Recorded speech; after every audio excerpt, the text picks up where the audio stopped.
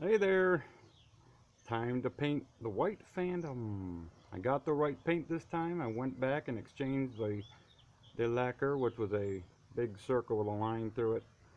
And you saw the last test in video 12, so now we got the right paint. It's enamel. I got 2 cans of white, 1 can of black for the front parts.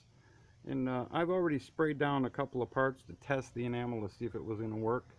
Actually, I used it on the underside of the rack, down in here, and no wrinkling. So I might speed this up just a little bit, add a little bit of music so you can kind of enjoy what's going on. But I wanted to see the process. I need to see how I lay paint down. So see you in a minute.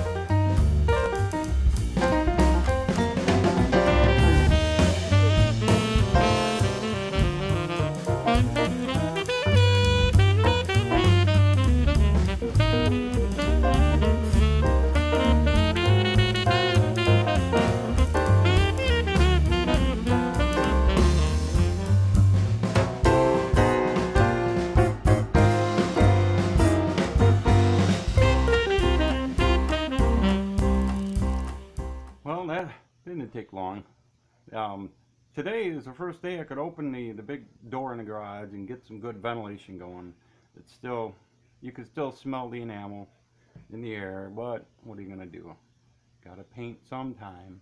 It should be a little bit warmer, but I think this enamel will hold up. We'll check it in a couple of days. We're gonna let that rest. I'll bring it indoors, all the parts, and I'm getting ready to do this guy here, and do the frame. Pretty much the most important part. I'm just gonna let the camera roll. I'm gonna wipe it actually. I'm gonna wipe it down with a nice soft rag, blow off a little bit, whatever I need to do to because I don't want to sand on this primer because the paint was already pretty good. So I'm gonna wipe her down and just let the camera roll, and I'm gonna spray the white paint. Actually, I'm gonna start a new can on this because I don't want to run out halfway through. So this took up pretty much 3/4 of the can of paint on just those parts. So we'll see you in a bit.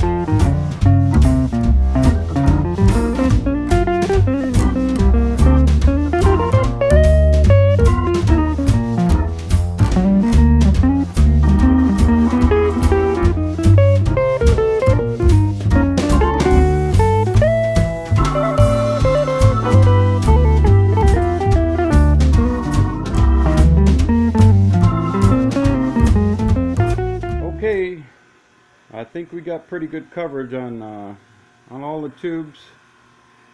This thing, this 1950s Phantom is now white. And later on, after a couple of days, we're gonna let this dry up. Just hanging right where it's at, right from the ceiling. And then we're gonna come in and mask off these areas, which will have black. This area here will be black with some nice little darts going down there. And the other parts outside drying in the sun. The only other part I have to finish doing white is I will flip the rack over and paint the top side of it, but I have to make sure it's nice and flat. So there's the chain guard, the tank, and the light.